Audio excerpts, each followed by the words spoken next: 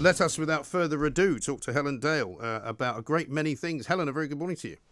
Good morning to you, Mike. How are you? I'm very well indeed. I'm feeling good this week because despite some people's kind of trepidation, shall we say, about Boris Johnson's roadmap plan, I'm encouraged that we're sort of, it feels as though we're starting to move in the right direction. You know, there's people talking about the Reading Festival going ahead, people talking about, you know, restaurants opening up at some point, schools opening up. It feels like we're kind of on the downward slide, if you like, from the peak.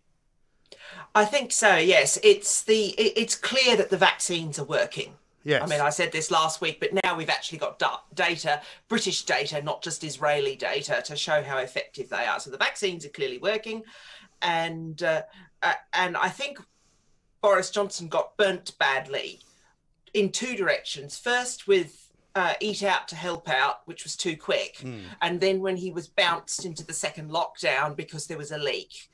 And so you had that sense of a government flailing, and the various problems, and I've talked about this a few times on the Independent Republic, of low state capacity. But Britain has started to find its historic state capacity.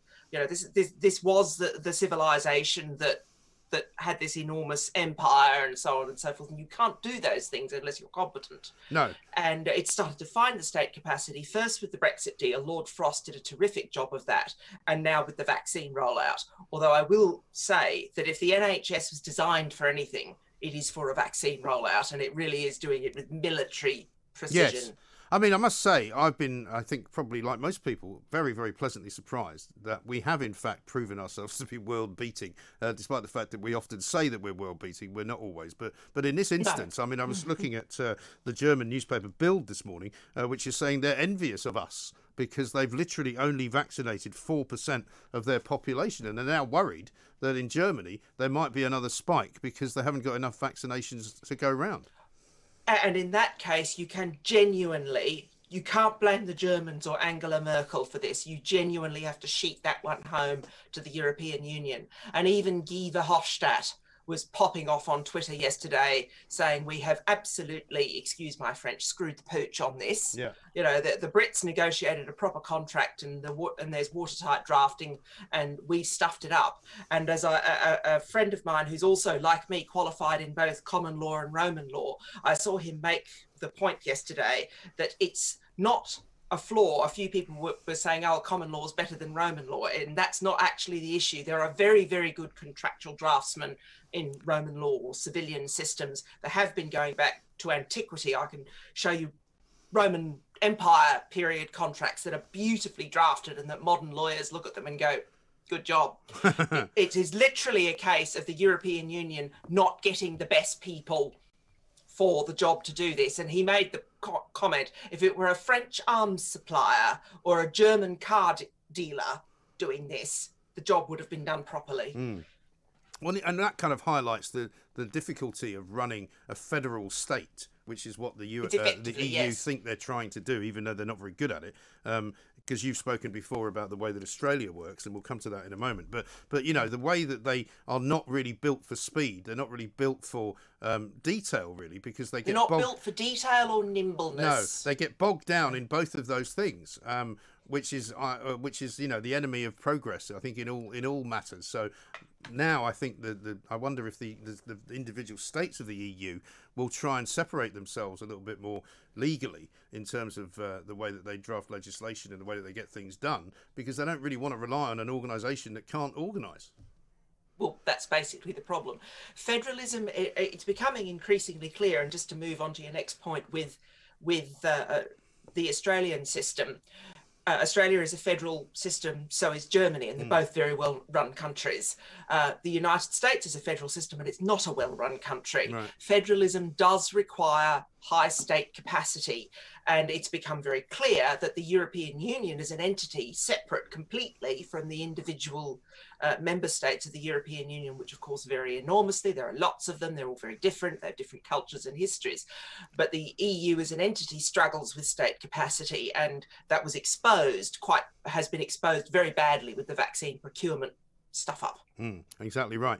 And it's interesting, isn't it? Because when you look at the US system, they almost seem to be overburdened with red tape in a different way, because the way that their states are structured seem to be overladen with representation, don't they?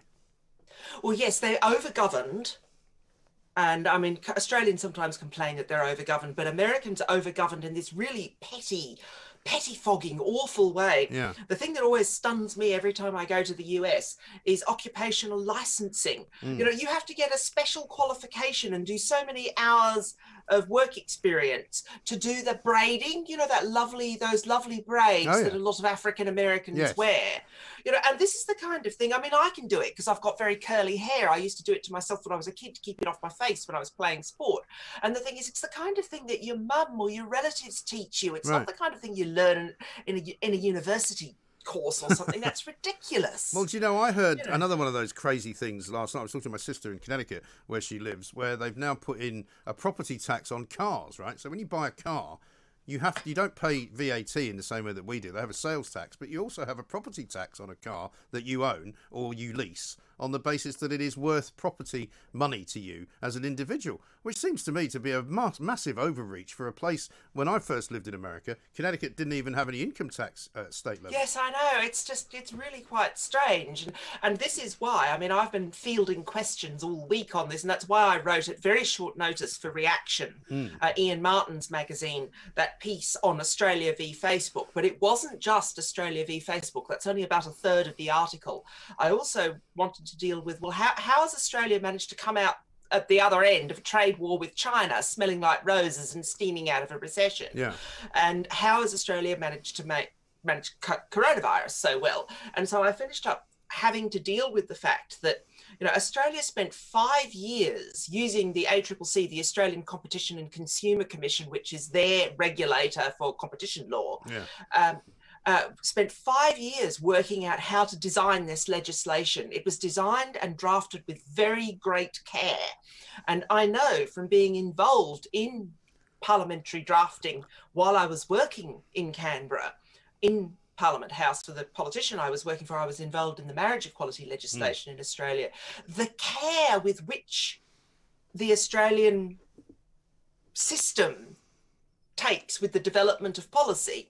I mean, I saw it being described over here as a link tax, and I was thinking, no, it's not link tax. It won't be a link tax. So I went and looked at the regs, and of course it's not a link tax. It's what it does is it uses the arbitration framework that is actually built into Australia's constitution and was historically used to set wage rates, which are known as awards in Australia.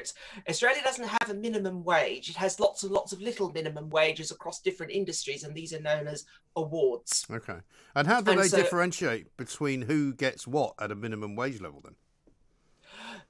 Basic combination of things. They'd use age, so very young people are paid quite a lot less before they turn 21 in Australia, and the wage is gradually increased. So that's within an industry, and then across the industries, it's determined partly through negotiation with the unions, partly through how much skill is involved in the occupation, and partly on existing history in terms of involvement in large complex projects. So you've got this arbitration framework, and that is what has been done to the tech giants. So they're being fed into this very traditional Australian system, and conciliation and arbitration is a head of power in the Constitution that was set up in 1901. And it's always worked well. Yes, well, it seems to have worked well in this case as well, because it seems as though certainly Facebook, who looked like they were kicking off about it, have kind of buckled under.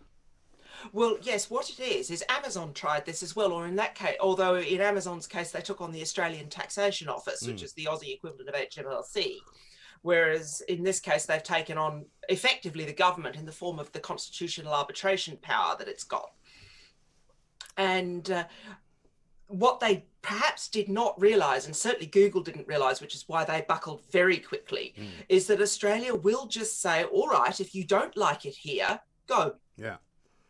And they'll do that to immigrants, and they'll do it to corporations. A lot of people don't realise that's a completely consistent cultural attitude that the country just happens to have towards people who want to work in Australia, which was why when I wrote couple of months ago, Peace for Standpoint, it was very much about Australian rules. Yes. Australians And it's have a very clear sense of themselves as a rule-driven society. Yes, and it's interesting, isn't it? Because in our country, in our society, that probably to a lot of people would be anathema, because we get the opposite as a kind of narrative, that we're very welcoming here in the UK and we want to welcome anyone who comes here. And if you don't have that belief, then you must be some kind of horrible racist, fascist, nationalist, flag-waving maniac. Whereas in Australia, I mean, as I've pointed out to quite a few people, one of the reasons why you've had so many lockdowns in this country and they've been so appalling is precisely because Britain didn't close the borders. Right. You know, I've had Australian friends say, my goodness, the UK wasted its island status, didn't it? Well, this is it. I mean, as recently as just before the borders were properly shut, 50,000 people a week were coming into Heathrow Airport. And I mean, that was just before Christmas. I mean, I went to meet my own daughter coming in from Dubai, watching planes coming in from China, from all parts of Africa, all over the world. Planes were arriving literally every sort of 10 minutes. And I'm going, I'm sorry, I thought we were in the middle of a pandemic. Where are all these people going? Yes, well, and Australia used Nassim Taleb's argument that lockdowns are what happen when quarantine fails. Yeah. So if you don't want lockdowns, you have to have quarantine, basically. And the only Australian state to have any serious lockdown was, of course, Victoria. And what happened there? They had problems with their hotel quarantine system. Yes. What about the future for sort of social media companies like Facebook and other big tech companies? Because this is quite a line in the sand that Australia have drawn, isn't it? Well, I have been hearing on the Bush Telegraph and even seen some news reports that the European Union is effectively borrowing a bit of Australia's state capacity because its directive for its digital directive doesn't work. And they've always struggled with it. They've got real problems with it. So now and because all the legislation is just there and the ACCC's report is there, you've literally, because it's the laws of physics with technology like this, you can literally just pick up the Australian system and drop it in other countries. So it wouldn't surprise me to see first the EU, because they've been wanting to do this for a while and haven't been able to, but then perhaps other jurisdictions taking the Australian system, modifying it to suit their local conditions, and then making use of that system. It's just I mean, you cannot have corporations, and this is, I mean, it's extraordinary to see left-wing people supporting big tech against a sovereign state, but you cannot have corporations telling sovereign states and democratically elected governments how to run their internal affairs. That's just not acceptable. No. And this was the year, wasn't it, I suppose, and when I say the year, I suppose I mean 2020, in which these big companies thought that they were kind of supranational, that they were astride the world like behemoths, that the Colossus of Rhodes was actually, Mark Zuckerberg. And you just think, well, no, that's not what we're going to let you do. Well, no, and it becomes a classic case of, and you could use the little one-liner that quite a lot of people in Australia do, which is to Zuckerberg and to the Google board is very much along the lines of, who elected you? And that does matter. That is hugely, hugely important. Well, in our conversation, which will be going out hopefully later today, Toby Young, Christopher Snowdon, talking about freedom of speech and freedom of expression in the future, and how Toby Young raised this idea that, he's worried that if YouTube and the like can somehow make it impossible for you to say certain things on their channel, what happens when that moves into another sphere? Say, for example, they don't like what you might say about climate change, and therefore you can't then put a video up on their platform. Well, I do think it is significant that one of the things that Facebook did is exposed itself as being terribly incompetent and cack-handed in Australia. A lot of people have got the idea and had got the idea in their head that these tech giants were much more competent than sovereign governments and could just run circles around them. And, had this idea that they were all seeing and all knowing and all competent. And when Facebook pulled news from from its its own pages, effectively. Australian pages. Yeah. They didn't just do that. They wiped out the Queensland Department of Health. They took all the coronavirus advice down, which is different in Australia from here, as we've discussed. They also took down all the bushfire alerts from the Country Fire Authority and the Country Fire Service, which in a country like Australia is actively dangerous. Now, a friend of mine in Australia, Stephen Barrett, is a firefighter, and he said they have their own internal software that provides alerts within the Country Fire Service and the Country Fire Authority. But the problem is they were using Facebook to get information out to remote communities if they were at risk. And he told me, he said the day that Facebook did that was the day of, in 2 states, South Australia and New South Wales, of the highest fire danger for the whole year so far. I know. So, well, it's madness. Well, I mean, anyone really could tell you. A lot of people. Well, of course, and anyone could tell you, Helen, that anyone who thinks hiring Nick Clegg's a good idea is clearly not on the right side of history, or indeed intelligence. But that's another matter. Let's talk briefly before we go about this business of anonymous Twitter accounts and anonymity that you wrote about in Law and Liberty this week. Yes. Well, basically, what Law and Liberty, I've taken a job there, basically a part-time role as a senior writer, and they asked me, do you want to write a review of one of the Titania McGrath books? And I said, well, it's not just a book, it's a phenomenon of people who use parody Twitter accounts, and Titania McGrath is just the most famous of them. And so I provided the history of how Twitter has always tolerated parody accounts of politicians. As long as you clearly mark them as parody, they won't delete you. You won't get zapped. And I mean, and some of them are enormously popular. I found the one that the Vladimir Putin ripoff. There's a parody account of Vladimir Putin, and it's got more followers than you and I added together. I mean, these have always been a thing. Yes. But well, funnily enough, there's about 4 parody Twitter accounts of me, believe it or not. Yes. And some of them are even funnier than I am. Oh, that's good.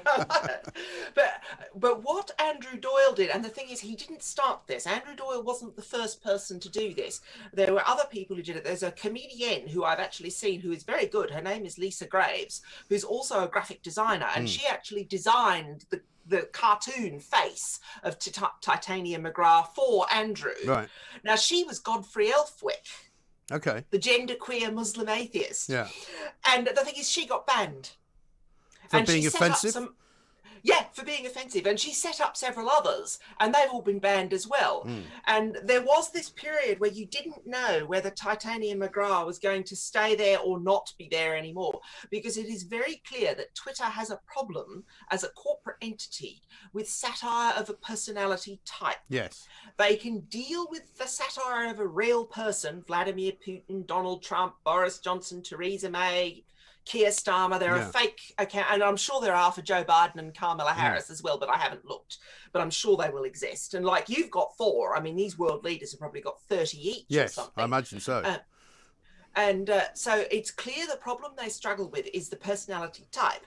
Now, what Titania McGrath does, what Doyle does with her so well, is this very, very posh, clueless woman who thinks she's punching up and saving the world and being a radical intersectionalist slam poet when, you know, she lives in Kensington and has a country estate in the Cotswolds. But I mean, the great thing about good parody is that it's very close to the reality of the world, and that's why it's funny, because she actually could be, if you read it in a particular way, as ridiculous as many of the real people who tweet out about those same kinds of things, virtue signalers in particular. Well, that's why Andrew Doyle was quite cross, and I wrote about this in my piece for Law and Liberty, and I quoted him on it.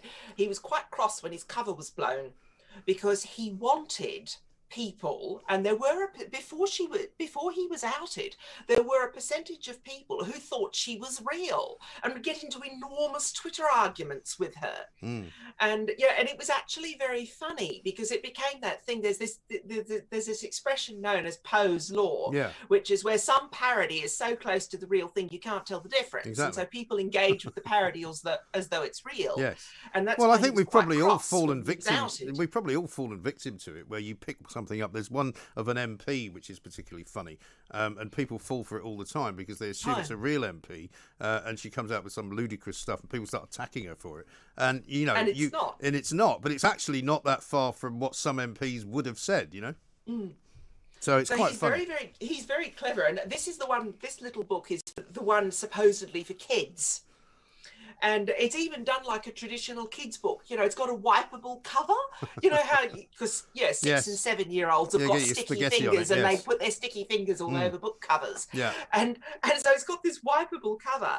And when I was doing research for the Law and Liberty piece, I found the books that the Titania McGrath character names, all these sort of very woke kids books, I thought they were all jokes. And then I went on the Waterstones and Blackwell's websites and thought, I just better check this, or otherwise I'll drop myself in it in an American publication that's got a lot more readers than a lot of the publications I write for over here. And so I looked them up at Waterstones. And no, they're real books. There are people out in the world. This is what I mean about not being able to tell the difference between Titania and the real stuff. I know. These books actually exist, and I'm just sitting there going, oh my goodness me, this is bananas. It really is unbelievable stuff. Helen, great to talk to you once more. We're out of time, I'm afraid. Helen Dale with her take on the way that Facebook has been beaten down by the Australian government, rather cleverly, I'd have to say, and also about the whole parody account business and humour and all of the rest of the stuff that social media seems to be incapable of understanding. Is quite remarkable, is it not?